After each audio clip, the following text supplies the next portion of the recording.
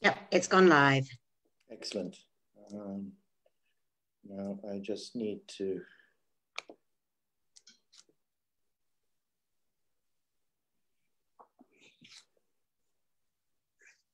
Okay. So, and when we've switched off everybody's video, would you change the view so that we only see the people whose video are live? Because I don't know how to do that. No problem. Thanks. Thank you, everybody who's joined. We'll just wait a few minutes. And in the meantime, I'll just put some music on. It better be good, Joe. Okay.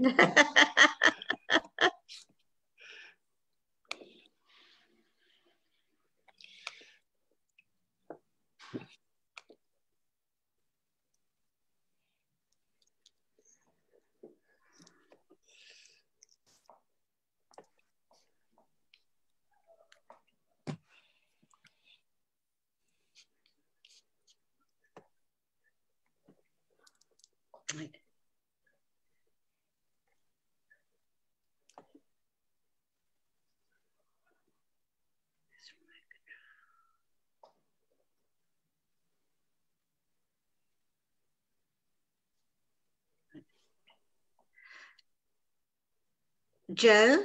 Mm-hmm. Hang on, let me see. No, as co-host, it's not letting me take everybody off. I can talk you through how to do that, but it seems that it will only let the person again.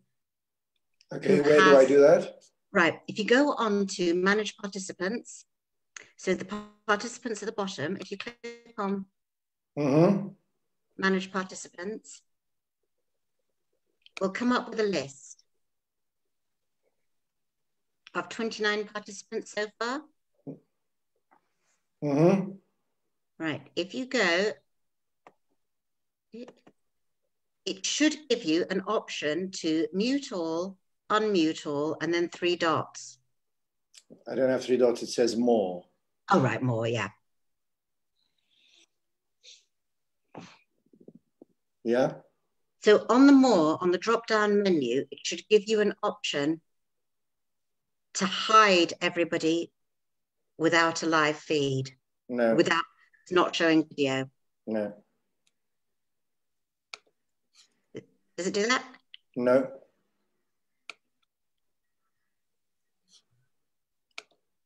Not available.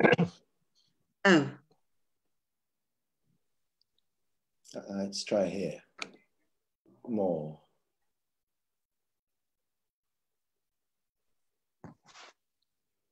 Remember, we will be fluent in this in 5 years' time. Oh. Dit is de camera. Nee.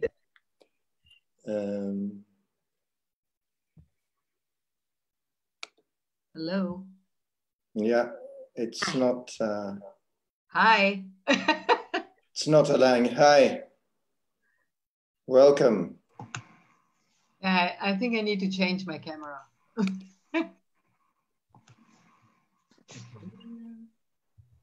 Joe, it's Mark Spellman, if you can hear me.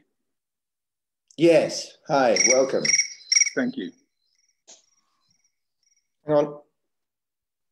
The good thing is, Joe. Alexander. Sorry. Alexander? Yes. You called me? Hello? Hello?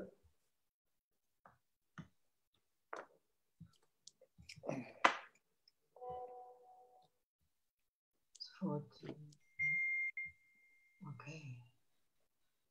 Joe, the good thing is, I don't know if you can see what we're seeing, what everybody else should be seeing is what you're seeing.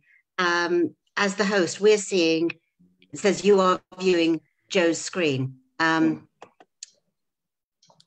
So what we're seeing is everybody's seeing the slide, and on the side, thumbnails, and only the people who have their have videos switched on are in the thumbnails.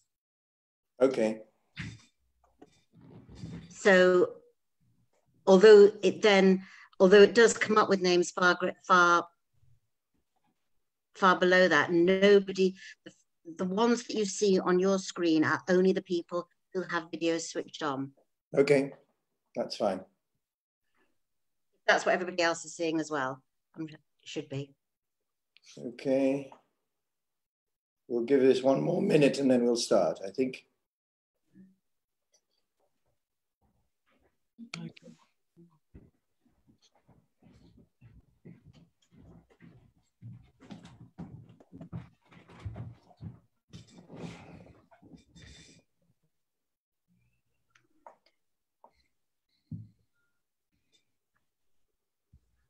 Okay. Let's start. Welcome, everybody. Thanks for joining. I'm just trying to work out whether we have all our panelists on board. I believe we do. Oops. Alexander. Hello. Let's see. Alexander's trying to call, but I think he should be on. No, we're missing Alexander. Oh, here he is. Good. I think we've got all the panelists on, so that's good. So I think we can start. Thank you all for joining. I hope which I hope will be a very stimulating, interesting session, hopefully with lots of debate and agreement and disagreement. So let's see if we can push for that. I'm going to start. I note that there are quite a few people that we know as Radix and quite a few people that we don't know. So let's see.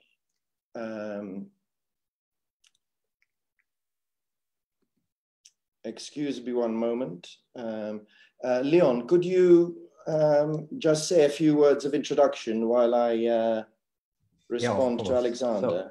So, of course. So hello, everybody. It's a real pleasure to be moderating this discussion. We have 5 outstanding speakers.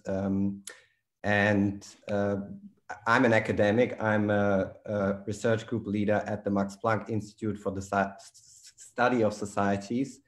So again, my name is Leon Wansleben. And so as a way of introduction, I was supposed to say a few words on the idea of responsible capitalism and how it fares in the current crisis. As you might know, the idea of responsible capitalism got a major boost last summer when the American Business Roundtable, for the first time in its history, turned away from shareholder orientation to endorse a stakeholder approach. And in its statement, US corporate leaders, all the big major US company leaders stated the idea of this approach by saying that the purpose of corporations was to generate jobs, good jobs, strong and sustainable economy, innovation, a healthy environment, and economic opportunities for all. And that each stakeholder should be essential for the corporation, not just the shareholders. And this statement, of course, is part of a broader movement and part of a broader context where I think what is particularly important is the activism of institutional investors and asset managers who have been pushing for introducing criteria associated with environmental, social, and governance in the assessment of their holdings.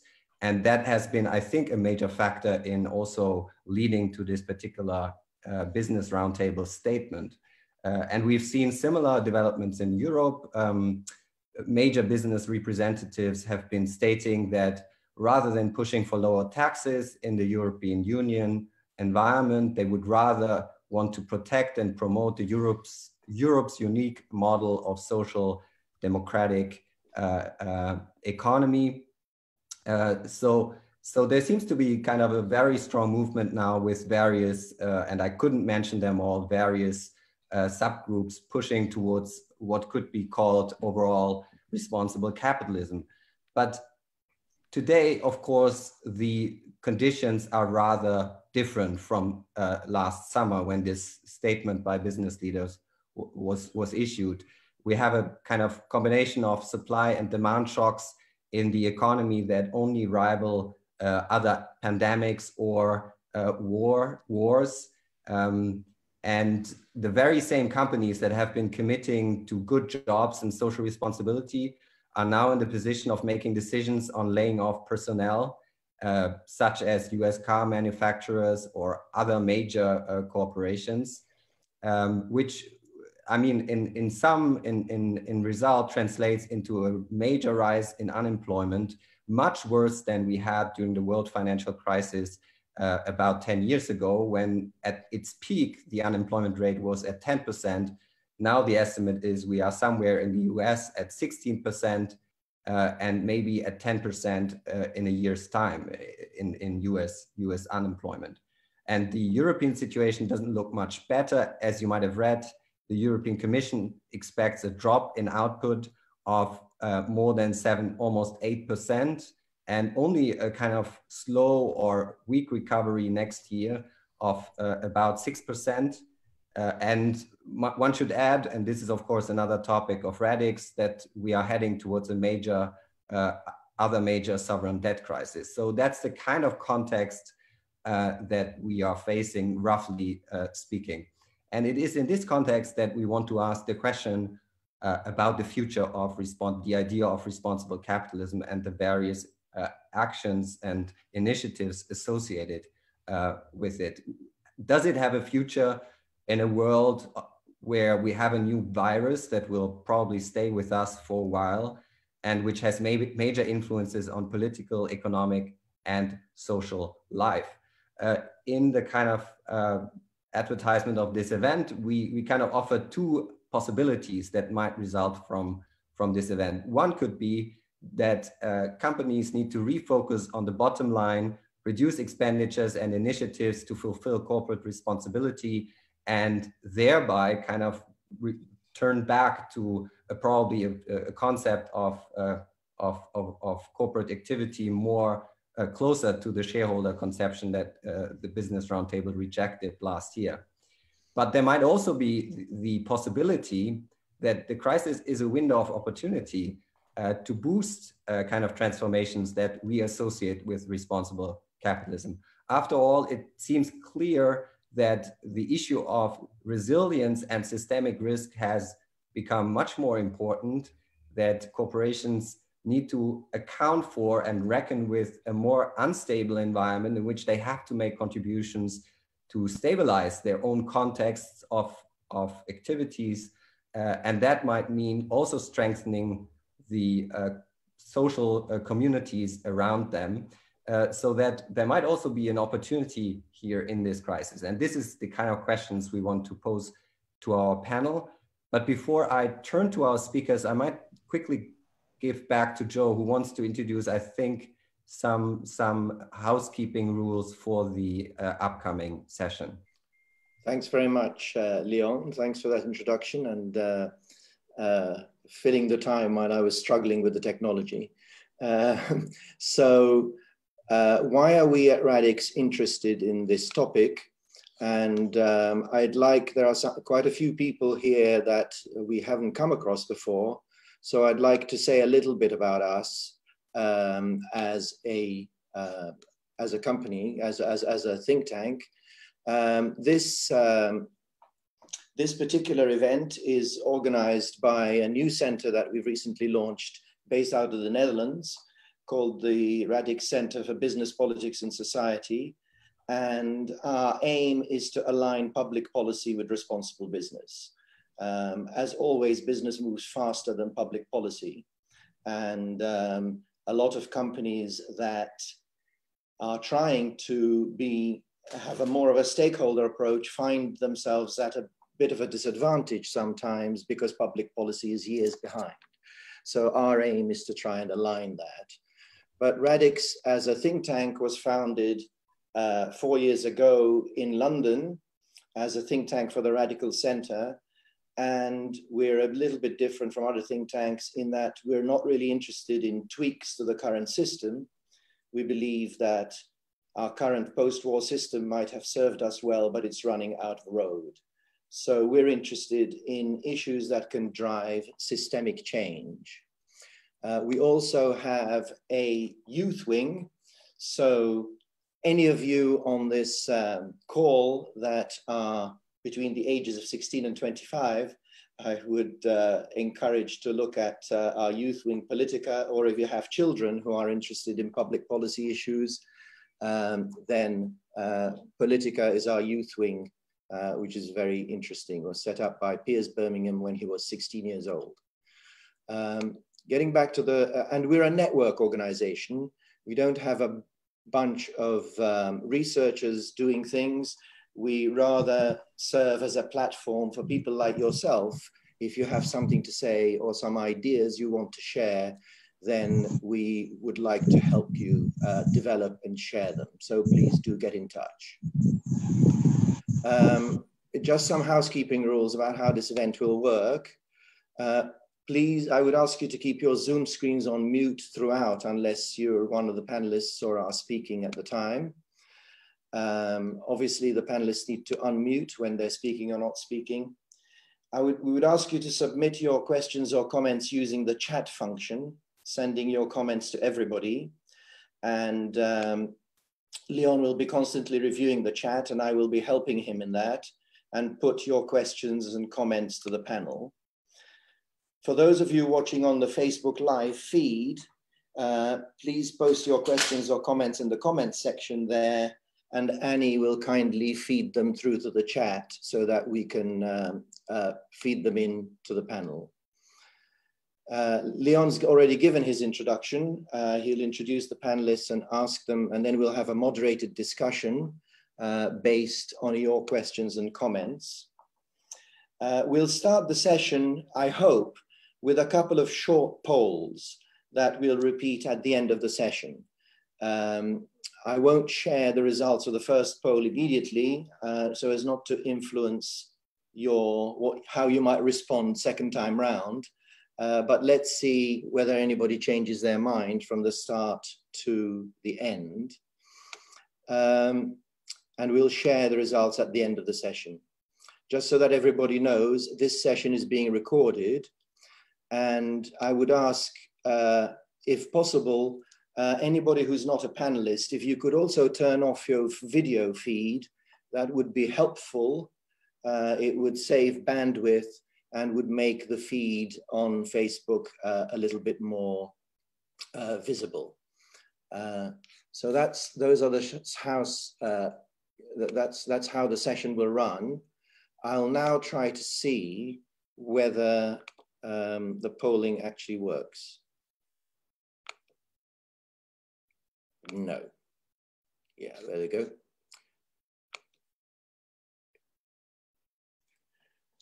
Can you guys see the poll?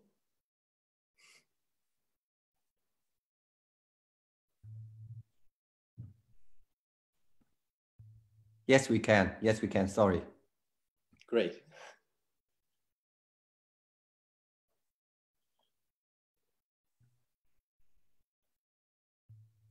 All right. Shall I take over, Joe? Hang on a minute. There's still people responding. Ah, okay.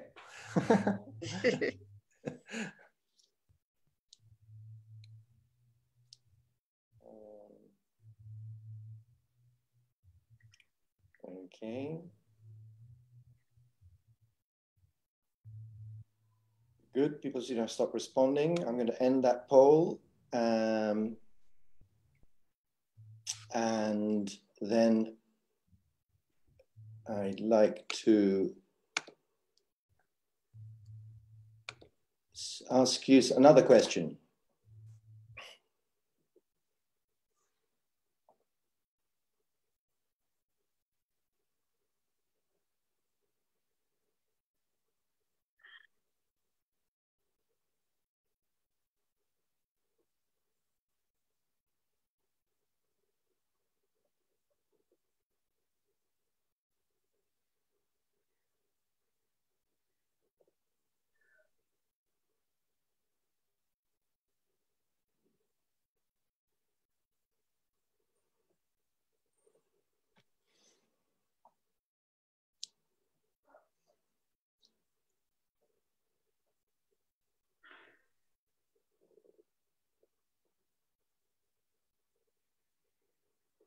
Very good.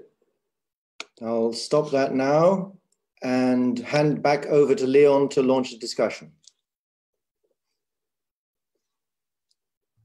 Okay, many thanks, Joe. So we got a group of 5 very distinguished speakers with strong profiles in business, investment, and politics, policymaking. And the idea is that each speaker gets 4 to 5 minutes to make an initial statement, and then we'll have plenty of time, hopefully, for Q&A left. And I'll introduce each speaker just before I'll give him or her the word. So our first speaker is Petri Hofstee.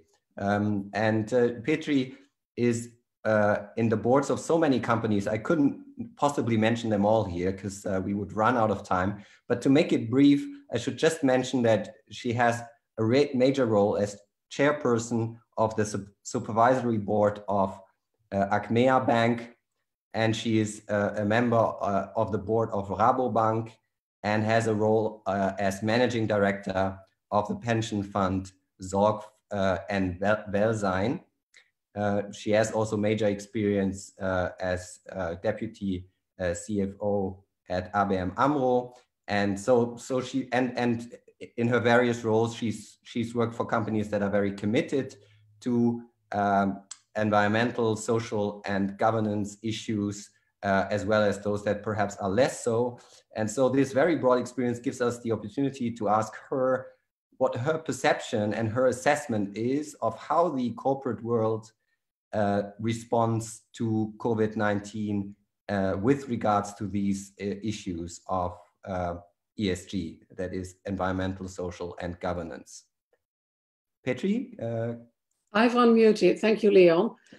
And thank you for the nice introduction with a slight mix up here and there with another person that I know very well, but so I could figure out who that was, but that is not a problem for now. I'm very delighted to speak here and honored as well to speak to such a wonderful audience tonight with hopefully again, like last week, I was in the session of Radix last week, again, a good discussion. First, a few comments from my side. As you said, how do I see the businesses that I'm involved in and that I hear of through my network respond to the crisis? And there's clearly a variety. There's not a variety in the first response. So the first response that I've seen with all of the companies that I work with and with what I hear around, in particular the Netherlands, that's what I must admit is my most important background at the moment, is that the first concern is with the well-being, the health of people. So that was the first priority that I saw everywhere, which is already critical and important in the topic that we're dealing with, because it's one of the important stakeholders not being shareholders. And then, of course, second come business continuity. How can we, in a lockdown situation, remotely continue our business? And where remotely is not possible, how can we do that in a healthy, a secure way for those people that need to continue?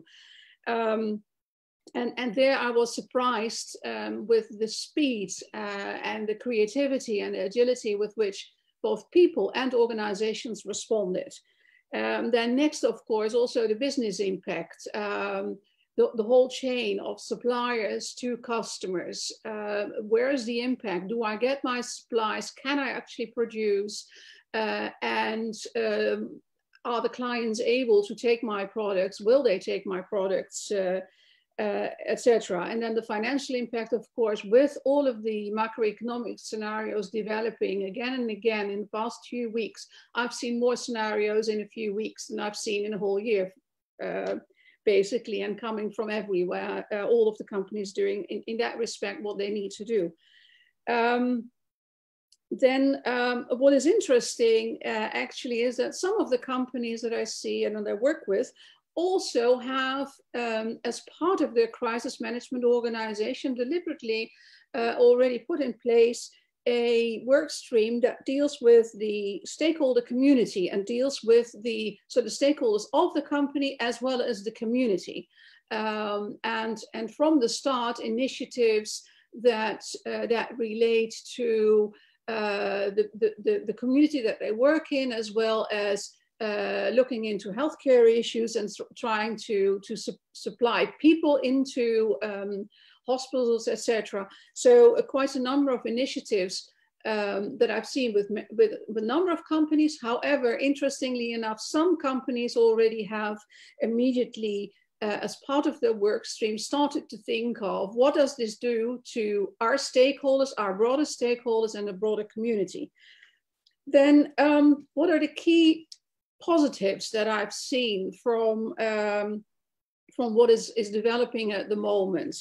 The level of communication to stakeholders, but in particular the level of communication to employees, to staff, to manager, from management to staff, from staff to manager, has gone up tremendously. And it's interesting that every meeting actually in the past week started with, how are you doing? Are you healthy? And are you doing okay? And I think that's very good and a positive that the communication level between people and between a variety of people is increasing. Is good.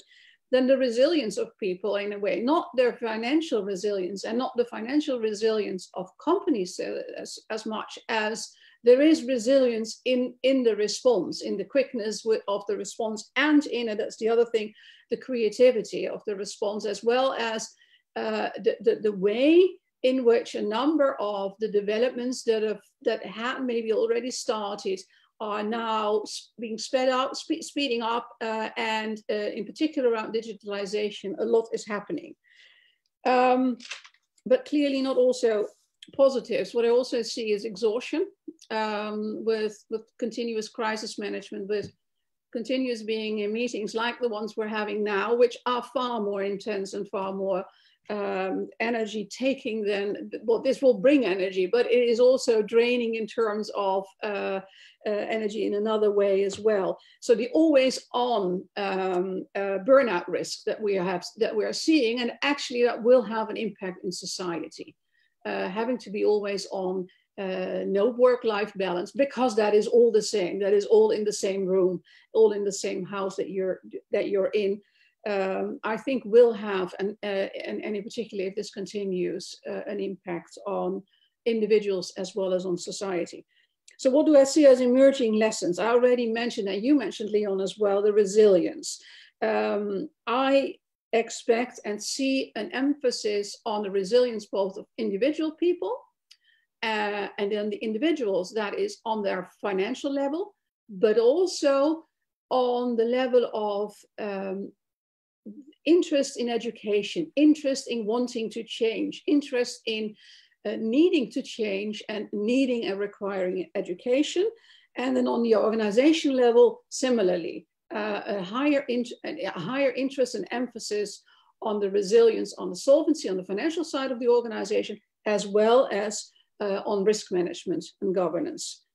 Basically, in a way, what we've seen post-financial crisis, last crisis, in the financial services industry, where that was more emphasized, I expect that to be broader throughout.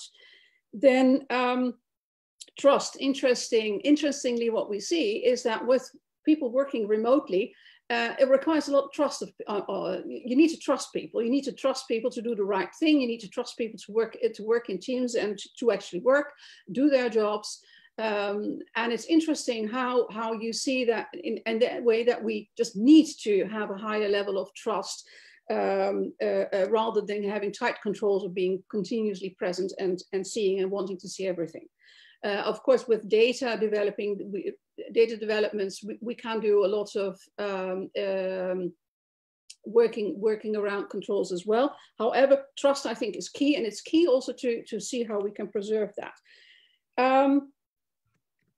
So what I think on the organizational level, I see as a threat through the organizations is that, to the extent and how the crisis is addressed, basically, and to which extent these companies continue to be a responsible company depends very much on actually the values and the purposes that were present already when the companies went into the crisis. So the example of the company that has from the start a working team on stakeholder management, on what can we do for and should we do for the community, of course was a company where ESG, where responsible business was already important. Clearly there's another side. Leon, you mentioned it, there is another side. If you're in a survival mode, then there's only one thing that matters for being able to be there tomorrow, and that is having sufficient financial means. So having cash, having liquidity. And with that emphasis on cash, on liquidity, I also see that as a result of that, there is a risk, and I see the risks happening of short-termism, clear. And I think that is where spending cuts are needed, there people laying off people will happen. It is going to happen. It depends also on the depth and on the length of this crisis, very much the extent to which we will see this happening. And I think that is also where the investor community plays a very critical role, and also who the investors are going to be. And let me try to come to an end, and then maybe we'll pick up on a few other things later on. But I think here the investor community is key, and what the investor communities that provide the financing and the means to the companies that are in financial difficulty, what they are demanding.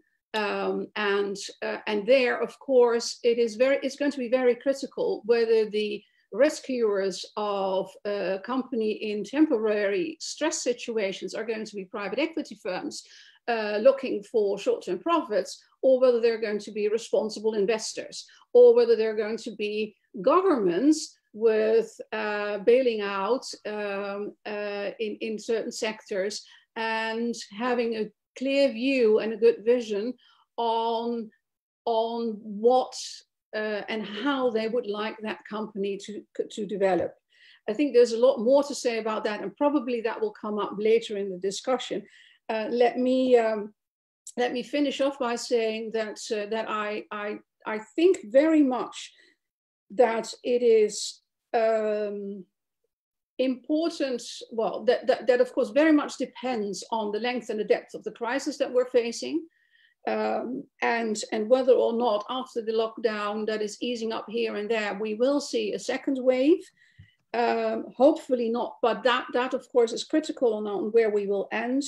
And I find it very important that we do have a view and that there is a vision of how to recover our businesses, because with that view and with that view being based on what all stakeholders need. In that we determine the steps in the companies, the steps that we're taking now to move towards the recovery. Many thanks, Petri. That was a very substantive response that we can work with. And apologies for the misinformation that I somewhat collected on the internet. Maybe we can correct that later on. Anyways, let's move on. So we have a very interesting second speaker. Ryan Gallert has been serving as Patagonia's general manager for Europe, Middle East, and Africa for about 6 years. As most of you know, Patagonia is known for its commitment for protecting the environment and has advanced a very distinctive kind of corporate political activism, as Trump himself had to experience at several points in the last years. And at the same time, I guess Patagonia is one of those companies that are certainly hit by the crisis in the sense that when shops close, people can't buy possibly Patagonia clothes. And so my question is really to Ryan, how Patagonia internally discusses its response to the crisis, but also how it envisions its role going forward with regards to responsible capitalism. Ryan? Yeah, thank you, Leon, for the question. And I don't presume that everybody, or maybe even most people, are deeply familiar with Patagonia. Leon, I think you made all the key important points. Perhaps I'll just add a few quick ones. We're privately held. We're a US-based company, 47-year history. Last year, well north of $1 billion in revenue. And I think now to pick up maybe an answer to your question, start to answer your question, you know, the current pandemic has had a profound impact on Patagonia's revenue. I don't know where we will finish this year, but I know definitively it will be as a smaller business than we finished last year. And even in that environment, I think that because our mission statement is we're in business to save our home planet. And that's not a marketing tagline. That's really why we're in business. Our ambition is to be in business 100 years from now on a living planet with healthy customers. And so we are trying to our very best to think very long term. And in this current environment, you know, we have to deal with all of the same economic realities and pressures that other businesses are experiencing. And so I think to your question of how do we balance these things and what's the plan forward, I think how we balance them is a real deep commitment to the things that stack up to allow us to feel like we're making some small, modest contribution to the overall health of the planet. Environmental activism is a recent addition to that, but for our 47-year history, we've tried to minimize our own footprint, scale solutions that we find, support activists working on behalf of clean air, clean water, clean soil, and the protection of wild places. And particularly given the overall degradation of the health of the planet, combined with politics in America and avowed climate denier in the White House, we have felt the need to step more overtly into activism. And so I think the intersection of those values and a declining size of business means that we have to have some really tough conversations about, of all the things we do, what are the most foundational? How do we distill down and focus on those? But at the end of that, how do we double down on those things and ensure that we don't just remain committed, but that we're accelerating our commitment to these things at a time when we feel that's really needed? And so that's the approach we're taking. It remains a fluid one, but it includes continuing to donate 1%, grant 1% of our revenue every year to small grassroots organizations working on the type of topics I mentioned. We support them through digital tools that are intended to connect them with our community, which at this point is pretty large globally and very active politically. And then, you know, it includes quite a few other things that are increasingly at the intersection of business, politics, and society, like trying to scale here in Europe, community-based, decentralized renewable energy sources, and also trying to transform our agricultural sector towards more regenerative and organic agricultural practices. So those things they're front of mind for us. And while we cannot fund everything and move everything forward as fast as we were planning to do 90 days ago, foundationally, the things that have been our focus continue to be our focus, and there's no chance that we'll be moving back on that in this current environment. Many thanks for this strong and brief statement, and I'm sure we'll get back to some of these points. So next we have Nicholas Fiersley. Nick is Director General of the World's Pensions Council, and he's been active in various investment, think tank, policy fora to promote ESG principles. For instance, as a member of the Board of Advisors of the World Bank Infrastructure Facility. And I guess my question to Nick is really with regards to long-term investment. We heard earlier from Petri that this is kind of essential for promoting and strengthening ESG going through this current crisis and its economic impacts. But of course, there might be factors that avert the focus on these long-term aspects because the crisis is, of course, a significant short-term shock, and there's various policy measures that seem to focus attention on the short term. We discussed quantitative easing yesterday. So can you maybe, from the perspective of long-term investment, comment on the kind of future of ESG and the kind of policy environment in which it could or could not thrive? Right. Thank you for the question. And I want to come back to basically the initial 2 or 3 questions I think that Joe asked, the survey at the very beginning of the session. I think that they're very interesting because basically they showed 2 avenues, after the crisis, is it business as usual because people are so poor and the unemployment rate is so high and the governments are so, depressed and pressed by their public opinions that they can't afford, so to speak, to spend money on green tree hugging because, they have bigger fish to fry, which is basically survival? Or will it be really an SDG driven or ESG driven recovery? And so that's the big question. And we should have the policy and investment response to that question in real time in the coming days and weeks. So we shall see. So it's going to be interesting. To answer your question, basically, I'm to make a long story short, I'm carefully optimistic. So I think I'm carefully optimistic that it will be, hopefully, to a certain extent, an ESG-driven recovery. And I'll tell you why, and I'm aware of time, so I'll tell you why. And I think it's because, basically, the crisis that we are going through today has very little to do in reality, in my opinion, and I forgot to make a disclaimer, so everything I'm saying now is strictly a reflection of my personal opinions, and it's by no means a reflection of any statement from the World Pension Forum or the World Pensions Council or the Singapore Economic Forum. So it's really my personal opinion, including the insults or mistakes that I'll make. But basically, in my personal opinion, I think the odds are that it could be an ESG-driven recovery because the roots of the problem, in my personal view, have nothing to do or very little to do in reality with some exotic microbe or germ that came from the province of Hubei in central China.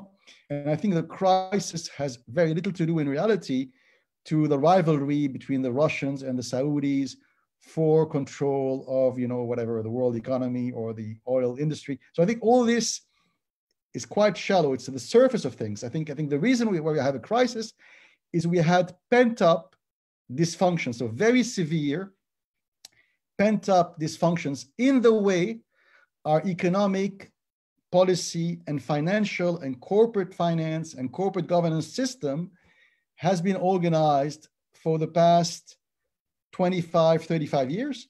And I think slowly but surely these pent-up problems have come to the fore, triggered, if you will, by the COVID-19 crisis, but in reality, it goes really deeper. So what do I mean by it goes deeper? I think something very bad happened in the late 70s, early 80s. It's the triumph of the extreme form of, Chicago school neoliberalism. And those who know me know that I'm not a Bolshevik or a socialist. So my critique of the Chicago school is really a centrist or center-right critique. So the reason why I'm criticizing the excesses of the Chicago school is because I'm a center-right believer in entrepreneurship and free markets. And that's why I'm criticizing these excesses. And why do I think it's excessive? Because I think it contaminated a lot of things in our way of life. So it's not only financial policy or, initially it was focusing only on monetary policy. And then from monetary policy, it spread to all sorts of, policy issues, including pensions, healthcare.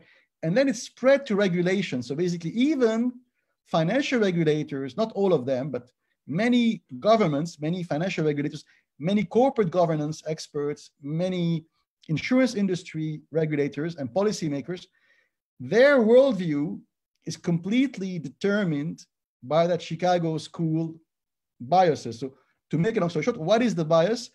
If I had to summarize it, I would say short-termism. So many people would say, oh, the Chicago school is bad because it's financialization. The world has been financialized. I don't think it's a problem in itself that the world today is more financialized than 35 years ago. The real problem is short-termism. So clearly, everything is much more short-termist, including regulation, including government policy. And the problem is, and I join you in saying what you said at the beginning, that hopefully that business roundtable in New York City at the end of August of 2019, hopefully could be a turning point or the beginning of a turning point. But the idea that relentlessly every quarter, the CEOs and the CFOs and the COOs of all the companies in the world, large and small, have to focus relentlessly on maximizing quarterly net earnings. So it's not even shareholder value, because shareholder value is a vague concept. So it's net earnings. And so this is really the textbook definition of that Chicago school. And until August of 2019, if you met with the business roundtable, the fine flower of Wall Street or American CEOs, if you talk to them until July of 2019, anything other than that was really anathema. So they started to change in August. I think it's only the beginning, and it's a good beginning. And then now we have the COVID-19 or the crisis, right? And that crisis is, from what we're hearing, signals. So those people who met, on Wall Street like 7 months ago, now in the past 2-3 months with the current financial crisis, many of them are doubling down and they're saying, oh, we want more ESG, more SDG. So it's good. It's good. Part of it is PR and marketing. Part of it is true and sincere. And I think it's great if we, as think tanks, policy thinkers, civil society, board members, corporate governance experts, if we, in the coming weeks, really tell them, fantastic, we love what you're saying on Wall Street, but show us the goods or show us the money. So I think it's a good time to really, really accompany them and help them steer more capital towards ESG-driven investment. And the same is true of governments. The same is true of regulators. They're saying that, they're greener than thou, and that they all want the green recovery, especially in Europe and Canada and Asia. So let's hope it's true, and let's really keep the pressure in the coming months to make it truly an ESG-driven, rebirth or renaissance. What a beautiful statement. Thank you so much. I'm sure people will respond to that positively, maybe with skepticism, whatever. Many thanks, Nick. So we quickly turn to our next speaker, Gail Clintworth. Gail held several significant managerial roles in Unilever, the company she worked for 28 years.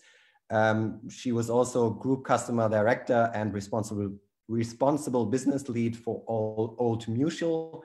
And since then, she's been holding several non-executive director roles, among others at Shell Company, Tiger Brands, GlobeScan.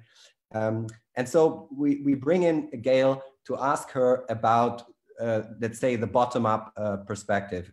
It is clear that the virus and the protective countermeasures that have been introduced are a kind of shock to everyday life around the globe and in various forms for those depending on day wages in India as much as for people in Switzerland, where I'm sitting now. Their daily routines are disrupted and have changed. Social interactions have changed or been reduced. Consumption patterns have also changed. And so the question I want to ask Gail is really whether the crisis could accelerate changes in attitudes and behaviors amongst citizens and consumers, for instance, towards more local consumption, more environmental consciousness in your activities, or whether the crisis is rather a return to more basic pressing problems that somewhat maybe contradict these developments towards environmental consciousness, which admittedly was always maybe primarily a concern for the more well-off rather than the day wage workers in India. So Gail, thank you, the Leon. word is yours. That's great, thank you. So again, disclaimer, if anyone knew what's actually going to happen, they'd be very, very wealthy today. So let me just put that as a caveat to anything I'm going to say. I mean, the first thing I'd like to say is just an opinion I have. And it's actually a quote from someone who wrote a poem.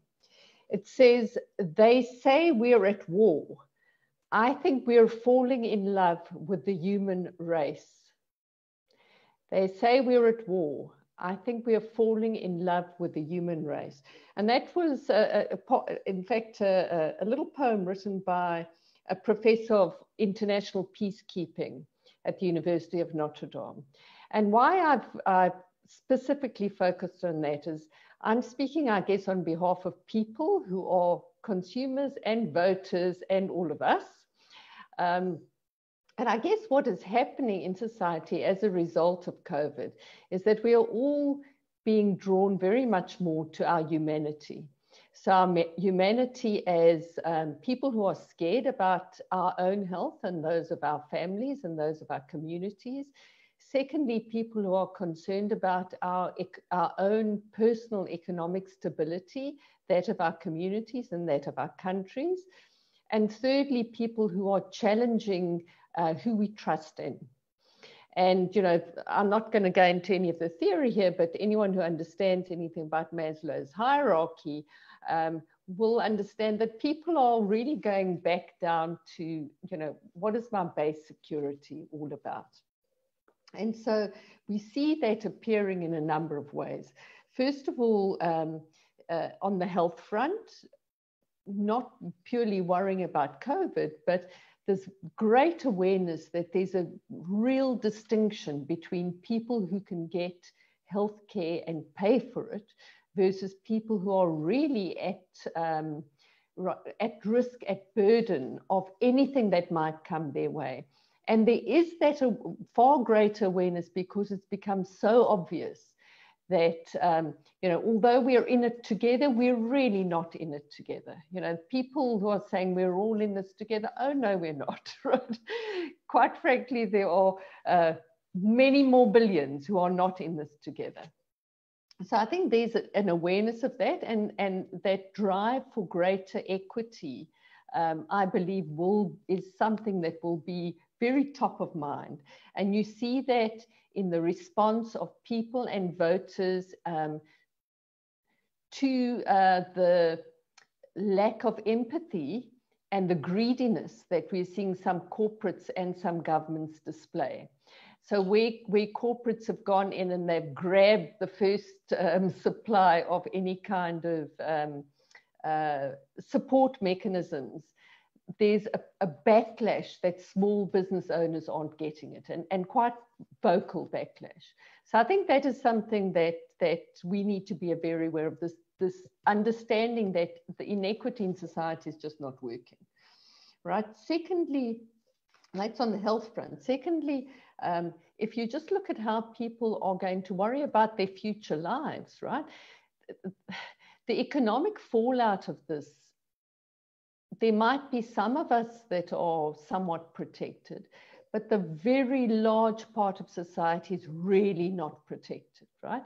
So whether we are talking about in India and Africa, you are going to lose your job, or you might not be able to even travel to get to a job, or if you're going, you can't get home from where you were employed, and if you go home, are you ever going to be able to afford to come back again, right?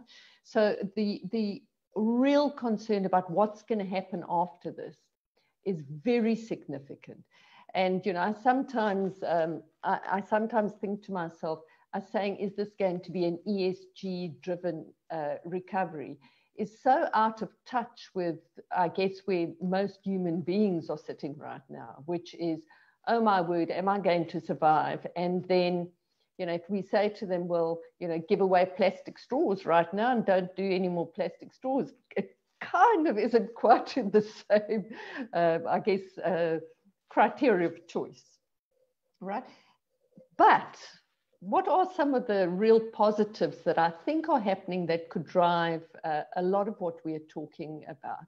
So first of all, this awareness that there's something out of balance in the world. And, you know, whoever knows where this came from, you know, did it come from wet markets? Did it come from wherever? This going back to community, going back to nature, I think is something that is quite deeply being driven from within. And I've been listening to lots of these meditations that are online at the moment, that everyone, and all of them are talking about, right, we need to get back in touch with our source. And I'm pretty sure that there'll be some of that coming through. So that's pretty good. And then the online and e-commerce movement, where suddenly we're going to get far more people that not only discover using e-commerce and using online mechanisms in order to do their day-to-day business. But, you know, I was talking with one of the companies I'm on the board of, who is actually a supplier to Patagonia. So they're the largest South Asian apparel manufacturer. And, you know, they were saying in India, where previously getting goods out, so lingerie goods out, was virtually impossible to second-tier cities. You know, suddenly that mechanism is there. Now, why is that good for ESG?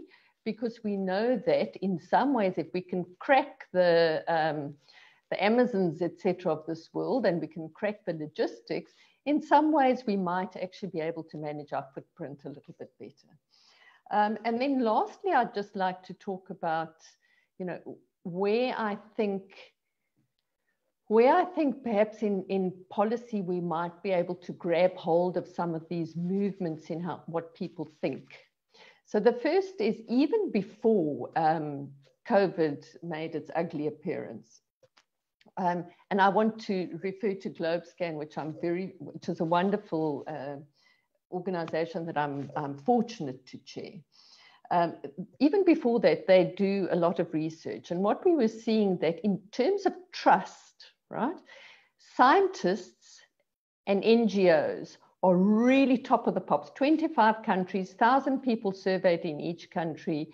Scientists and NGOs, top of the pops in terms of who we trust. I would imagine that post this, that's going to be even greater significance. The worst are businesses, governments, and the media. Now, depending on how people are responding to this crisis, I think we're going to see some kind of shift in that. Hopefully, the good responsible citizens as companies will have a better response and get even more confident for their push towards responsible capitalism. Secondly, what was really clear is that everybody wants to make the right choices, right? Virtually everyone. So 64% of people around the world want to make the right choices. In a healthy and sustainable living study that they've recently done, you know, 54% of people around the world want to make the right choices. But in the 16 to 24-year-old bracket, 64% want to make the right choices. The main reason that they say they can't is because of a perceived cost of doing that, right? And they're saying, well, the cost is an issue that governments and businesses should sort out. Now, will post-COVID help with that?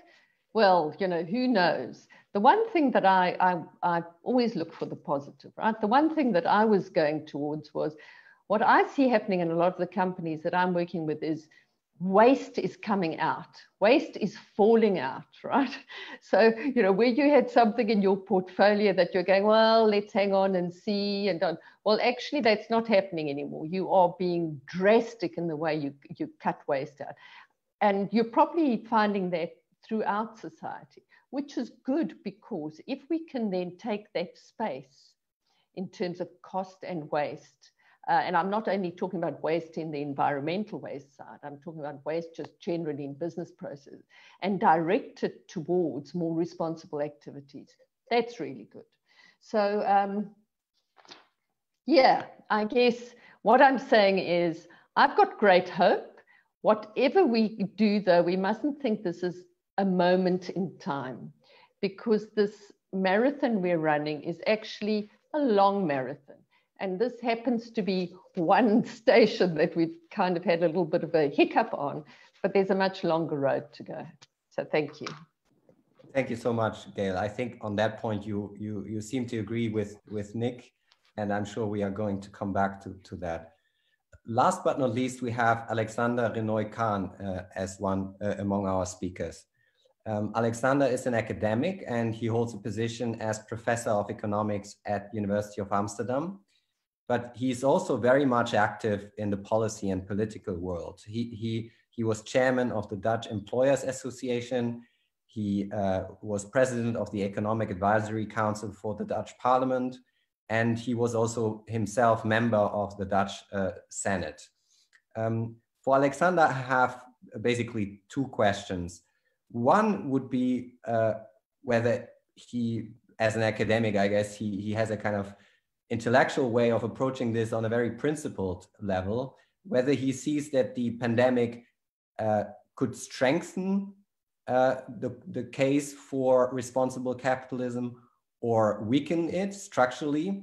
So that's the kind of way in which he sees the pandemic and its possible effects. And the second, of course, is realistically what policy responses we might expect and the ways in which companies would feel supported or not in their attempt to strengthen ESG as part of their strategies. Alexander, are you with us? I think so. Oh, can you hear me? Cool. Yeah, it works. Okay. Well, thank you very much for that nice introduction and for the invitation to speak on this topic that is very dear to my heart, and I think to many people's hearts by now. I think many of us would agree, as Joe said at the beginning, that capitalism is ready for reform. In fact, it urgently requires reform. And I think many people would also view the current crisis as further evidence to that effect.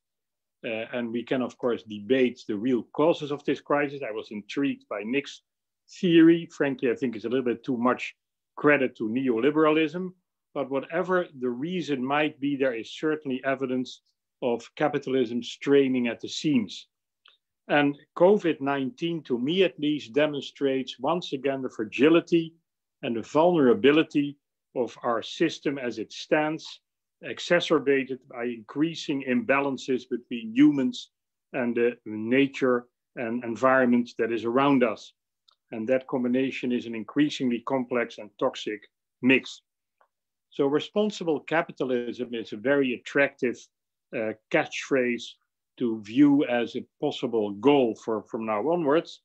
I would say that responsive capitalism will be the first step in the right direction, the system that at least responds to the concerns that it witnesses.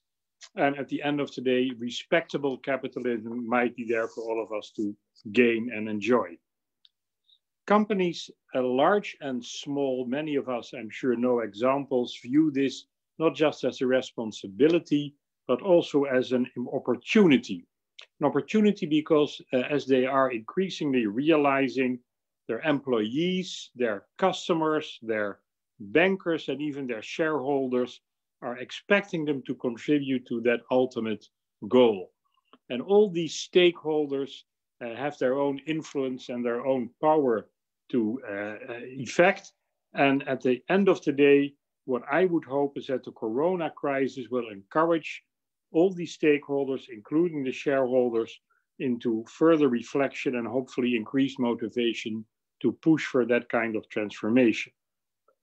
I would welcome that very much. And when you ask me to what extent I am optimistic about the chances here, I have to say that I share a certain skepticism with one of the earlier speakers about the way in which the situation post-Corona will evolve as the relief of business as usual may to some extent keep people away from returning to the issues that occupied them previously and that are still as urgent as ever.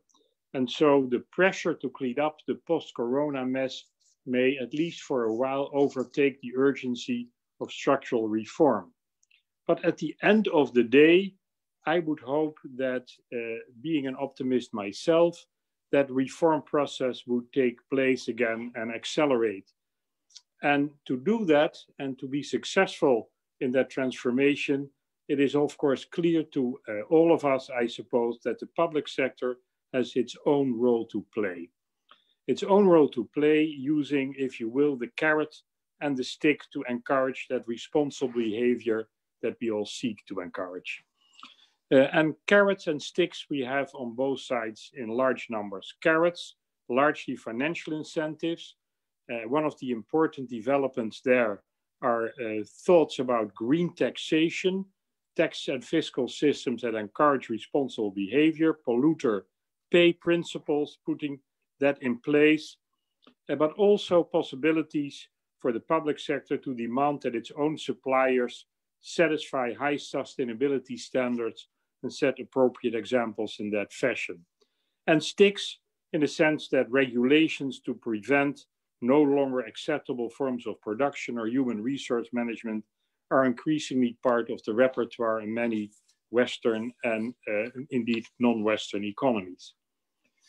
Ideally, I would hope that the role of the public sector should be a supportive and a collaborative one. And indeed, there are many examples in my own country, the Netherlands and elsewhere, that working with the public and private sector jointly, forms of innovation can be realized that serve private and public goals alike and jointly contribute to the sustainability targets that we are all in favor of. And in countries like the Netherlands, that kind of joint effort comes very naturally and is really part of our cultural DNA. But even there, I and many others have found over the years that it's hard work to ensure that the radical reform gets its proper place on the agenda. And wherever democratic decision-making interferes, we all know that it adds layers of complexity and potential delay that we have to learn how to live with. I'm still optimistic, and one of the reasons I'm optimistic is in a development that some of the earlier speakers referred to, which is the global support that is now being extended to the SDGs, the Sustainable Development Goals that the United Nations proposed and have adopted. The United Nations initiative that follows in the footsteps of the earlier Millennium Goals that have been surprisingly successful and that are different in the sense that the business community is now fully involved in implementing them and realizing them. And these Sustainable Development Goals come with indicators that turn adherence to them in an issue that is certainly demanding and explicit as any could have been. And business support here, I think, is what makes it different and encouraging, sustainability then becoming a core requirement for responsible behavior, both on the private and the public side. And going forward, I would hope that European business, inside and outside the European Union, would be willing to become an active partner in European efforts to create and exercise public and private platforms to make sure sustainable behavior gets the attention it deserves. One of the big challenges I feel post-corona will be to come to terms with how we want to extend globalization going forward. And many of us feel, I think quite appropriately, that globalization, if only by allowing pandemics to spread so rapidly and quickly as they did, has become part of the problem and not just part of the solution. And the whole debate on strategic independence as being a desirable thing for Europe, for instance, to strive for, underlines that concern.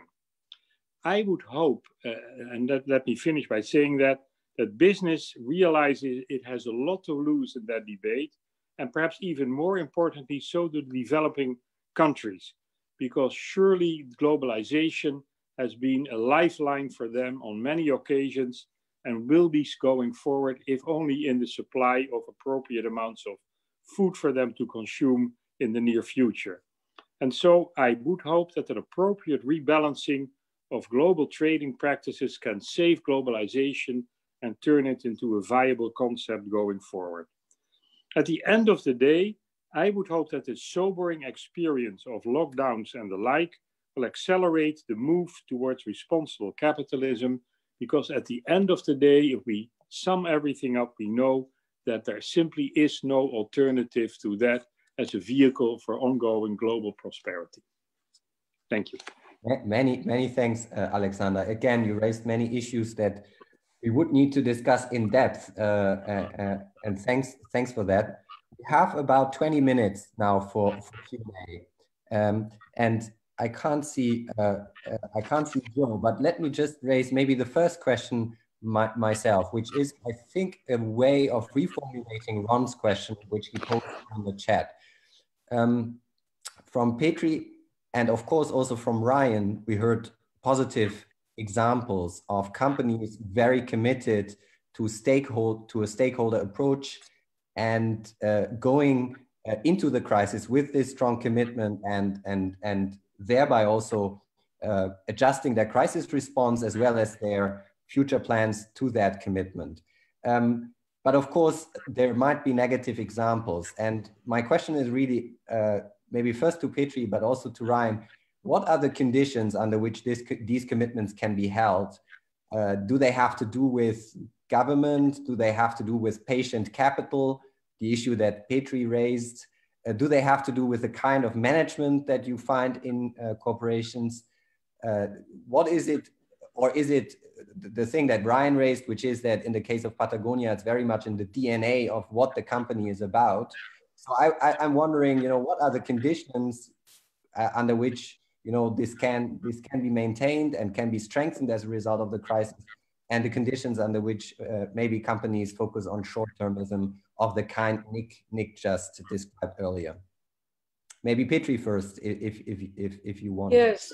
I think actually we both said something similar, where I phrased it as the purpose and the strength of your values going into the crisis determines the way companies are addressing the crisis and the sort of choices they make in their expectations and how to recover. However, responding to where do you see the negative sides, that's clearly where that may not be the case, and with that, with strong purpose, with strong values, comes strong leadership. That's all critical, and also, of course, that also goes hand in hand with companies that are more resilient than others. Although some sectors are hit in a way that is specific to this type of event, generally speaking, of course, resilient companies with good business models, with good leadership, good culture, good values, good purposes, they can come out of it, generally speaking, better than the others. The worst examples, of course, we do see and tend to see where companies are really, really hurt and struggling, and are in that sense do not so much see the inspiration from a view of where they would want to go, and as a result, the possibility to sell it. Thanks. Ryan, do you want to add something to that? Yeah, I would add quickly, as I said before, we're in a very fortuitous position given the ownership that we have, and that, our reason for being is so aligned with, it's so integrated throughout our business that this is not a topic that we struggle with figuring out what's most important, one or the other. It's just deeply embedded in the organization. All of that said, I would add to it a couple of comments, and I'm probably very much repeating the ones that were just made.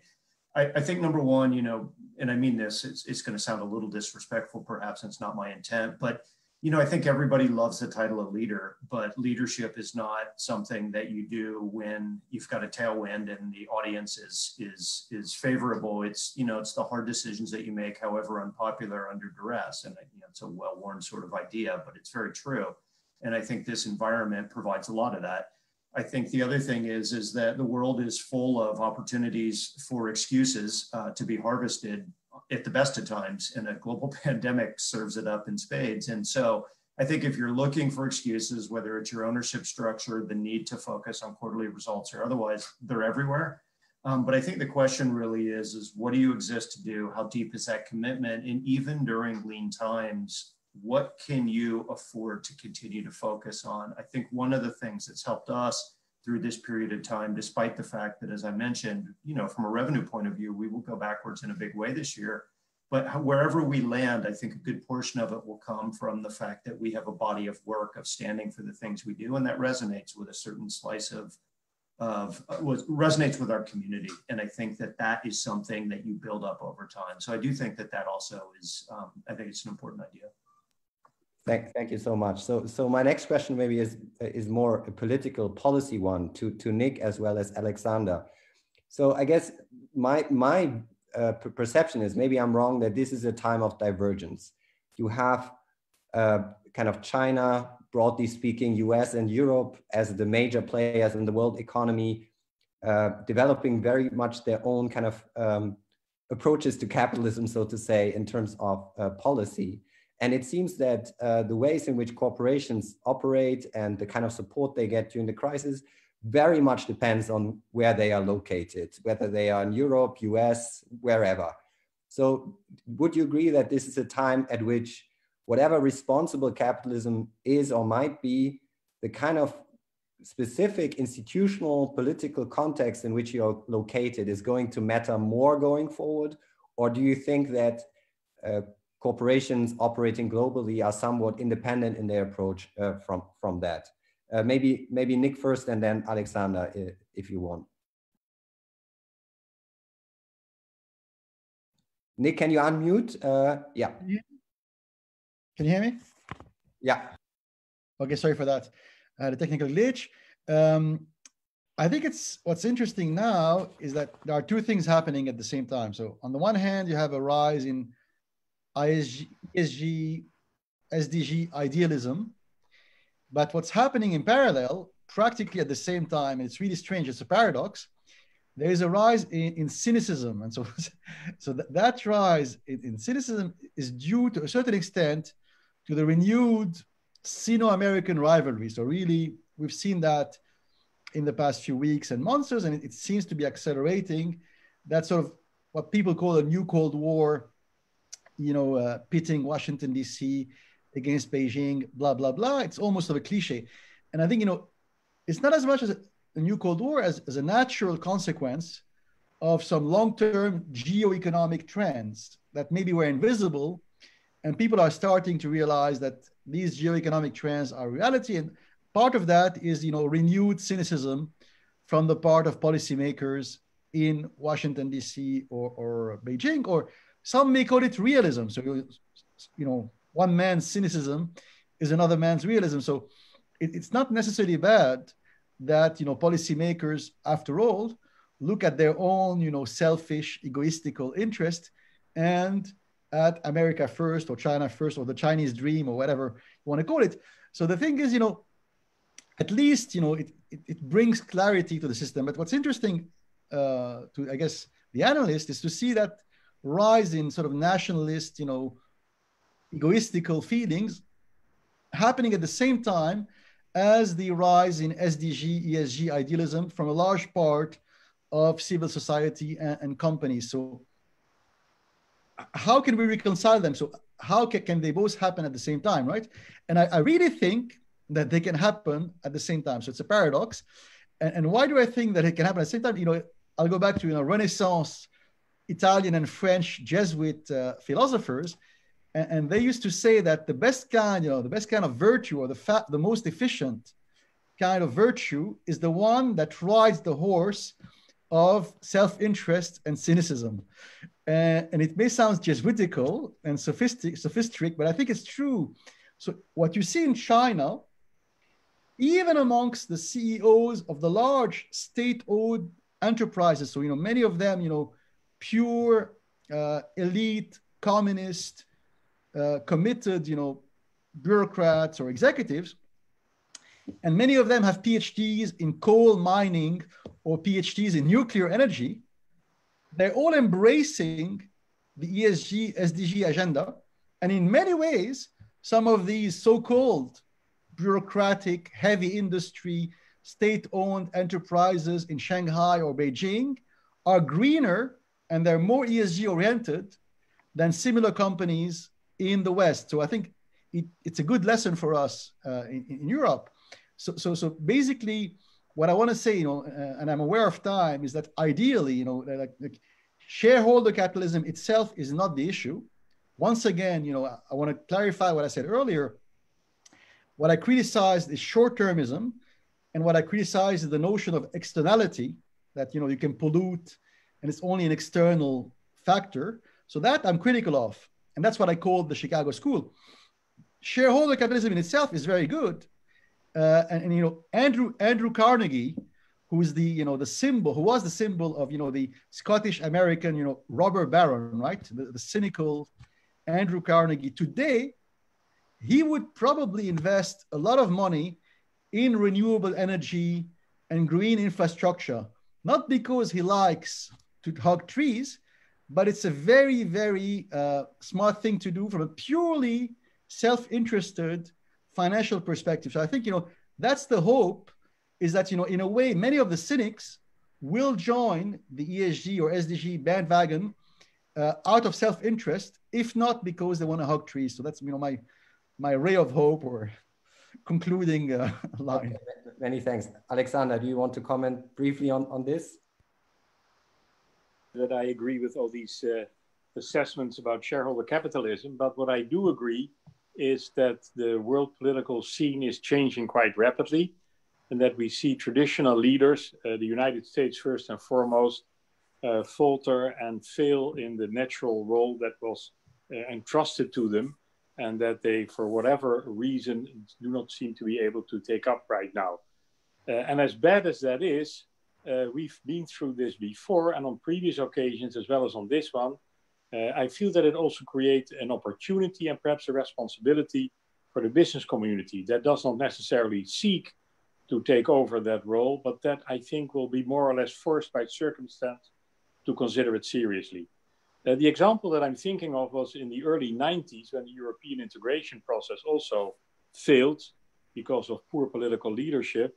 And then the European business community took it upon themselves to push for it very, very strongly and encourage Jacques Delors, the then European president, to take up that call. And as the result of that, at the end of the day, European integration, it created a huge opportunity for the business community itself and for the political communities behind it. And right now, I think we may be living through a similar period. And so I would hope that, for instance, through that vehicle of the SDGs, the business community can work and unite behind these big structural themes and view it as opportunities for new forms of collaboration between public and private structure players, structured powers, to work together for goals that make global sense. And if the political leaders fail to carry out that message effectively, then private leaders have to step in and do better than they did.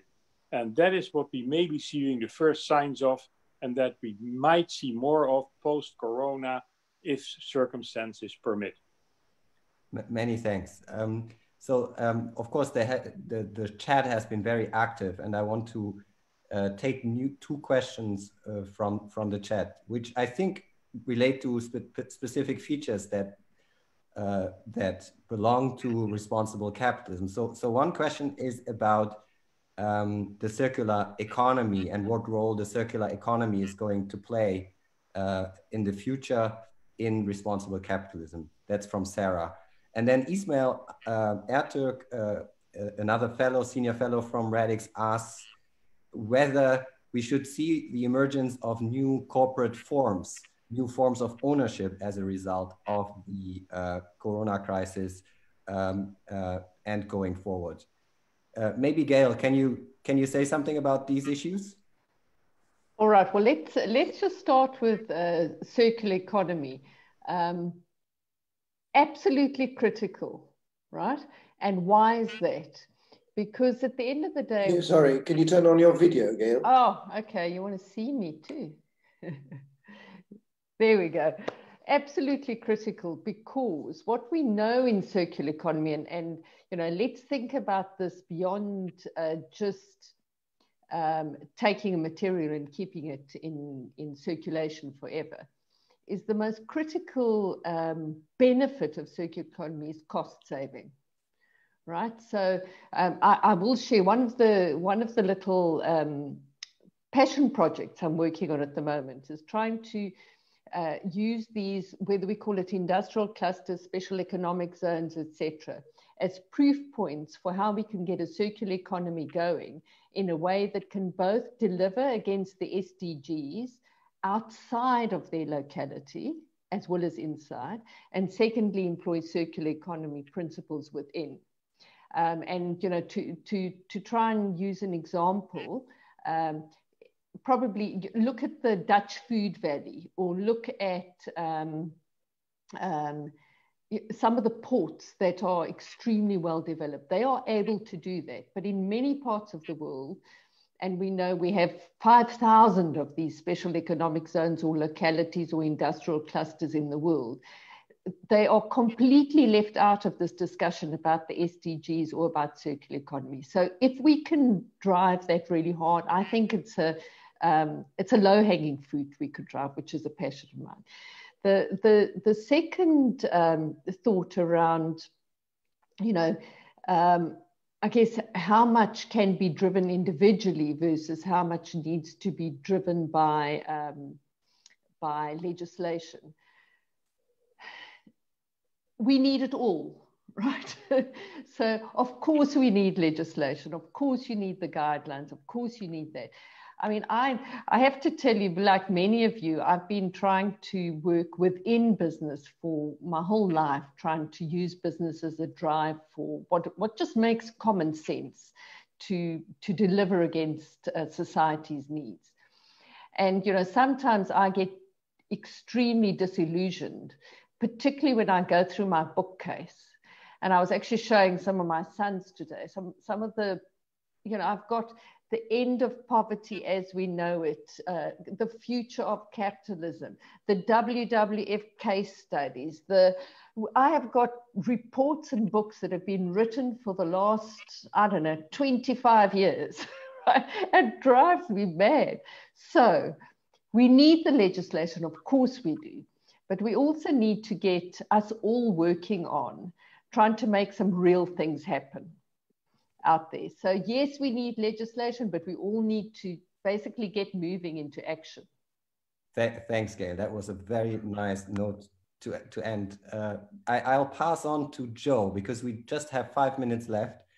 And I'm not sure whether we can take one more question or whether you want to rather run another survey, Joe.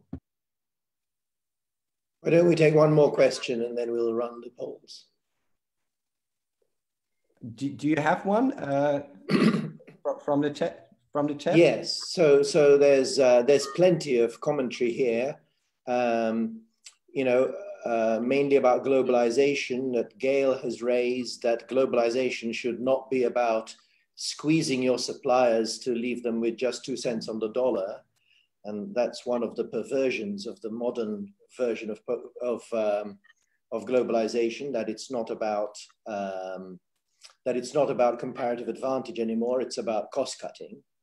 And Ismail, I think, made some comments about the fact that these certain mindset and approach to life is inculcated from young ages by MBA, you know, in MBA students and whatever. That I think is starting to change. But one question from Richard is whether any significant and a significant pace progress along all of this is really possible without regulatory or other government intervention. shall we pass this to Alexander for a final comment, and then you formulated in this fashion, it's almost a rhetorical question, and the answer is obviously no. But I think the challenge is not so much to encourage governments to regulate, which they're happy to do, but to make sure that appropriate cooperative structures are in place that unite government purposes with private goals, to make it worthwhile for private companies to pursue these global goals is, I think, the great challenge. And what I would hope is that, again, the SDGs that so many people have commented favorably upon could play a role in uniting these public and private efforts and bring the whole world to a better situation than it currently finds itself in. Thanks. Joe, yeah, your final comments and maybe in the survey. Well, first of all, I want to thank everybody, but let's run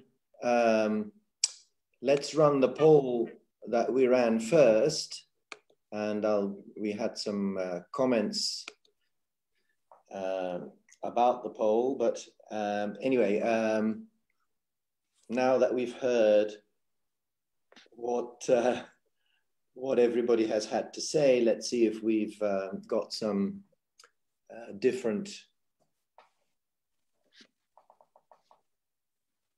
responses.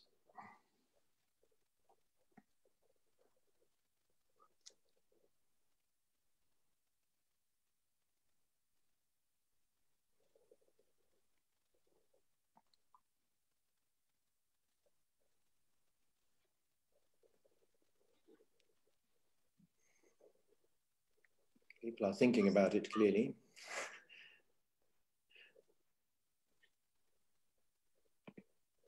Okay, very good. I'll run the second poll again.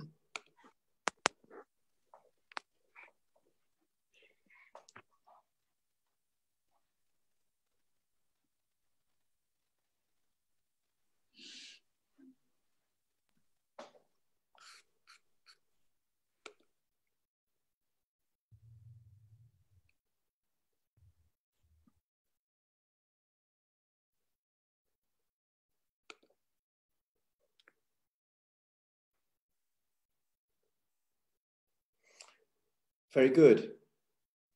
Let's compare the polls. So when we started,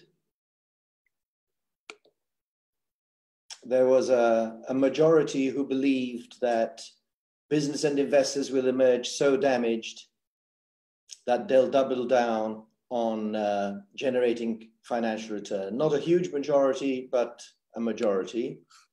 How did that change, if anything? Well, it looks like we've persuaded some people. So things have moved to 64%, seeing that there'll be more interest. So well done to the panel. We'll see if it bears out in real life. I wish it was a random sample of participants and we had a control group, and so we could. There speaks the academic. This is the starting point, that the winning was there'll be opportunity to introduce policy initiatives around responsible capitalism if handled sensitively, with 47%. And afterwards, not much change. In fact, very little change at all. So it seems that at the end of this process, we believe that there are opportunities at the policy level if handled well. So that gives us something to do at Radix. That's good. And that people are more optimistic about a resumed focus on responsible capitalism than they were when they started. Two final things I'd like to say before we go. The first is that from our UK group, next Monday, we're having another web event, an online event on the future of UK-China relations. And we have a very interesting group of people. I'm just moderating, but everybody else is very interesting. So, so if you'd like to watch that, to join that, it's on the UK website, on the URL that you mentioned, that I mentioned there. Again, thank you very much, everybody, for participating. And I'd like to leave you with a short video, which is very cute and which I think that many will enjoy. So this is our goodbye. Thank you very much. And this video is only 4 minutes. I would, you know, it's enjoyable. Thank you all.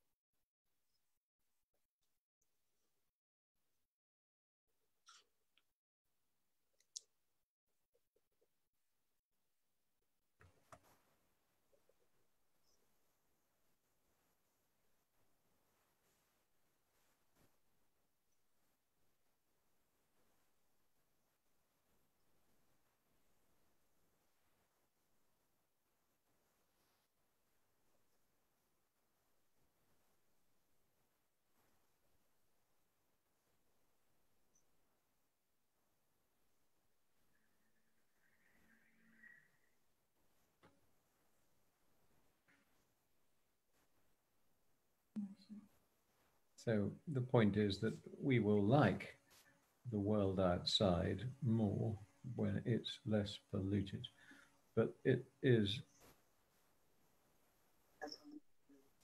All right. I've just come off a call talking about, and you'll be interested in this, a responsible capitalism. I know you're fascinated about it and read a lot about it. I have no idea what that is. Oh. And that's why I watched it, because I thought you'd be interested. Anyway, how are you? Are you the best you've ever been? Thank you, everybody. Oh, somebody just said thank you. Thank you, Joe. Thank you. Bye. See you soon. Bye.